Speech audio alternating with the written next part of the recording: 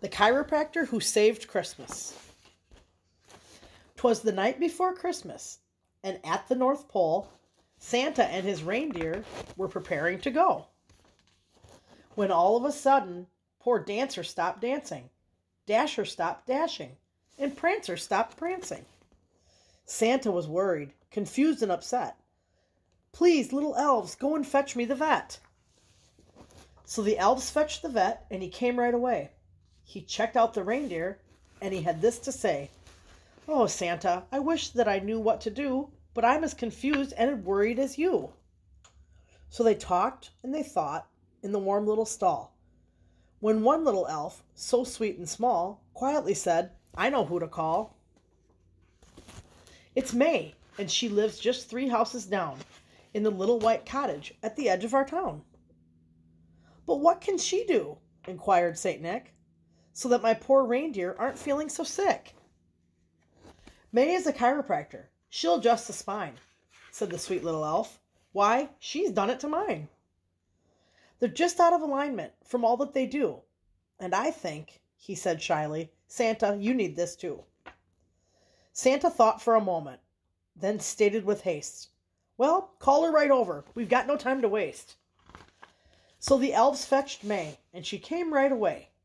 And while she greeted the reindeer, she heard Santa say, "Let's get this show moving. Let's get underway. It's almost time to leave with the sleigh.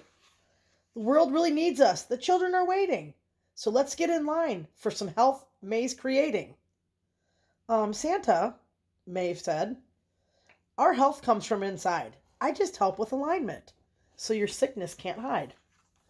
You create your own health. You create how you feel. I help open the channels so your body can heal. We all have a gift, and it is really quite neat. The world's like a puzzle that we all help complete. Yours is with presence and kindness and giving.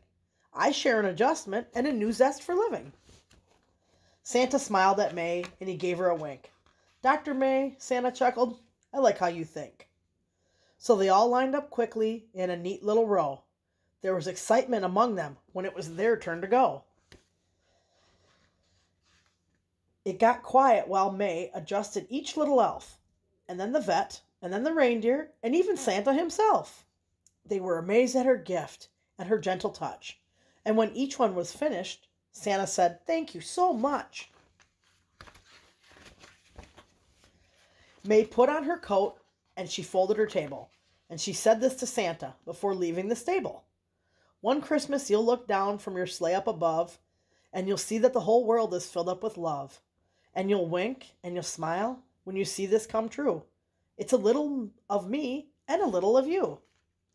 Santa's eyes twinkled, and May's twinkled too, with each of them knowing the job they must do. With that, the reindeer were ready to go, and up on the rooftop it started to snow. May said her farewells and walked home through the night, and she knew for that moment in the world all was right.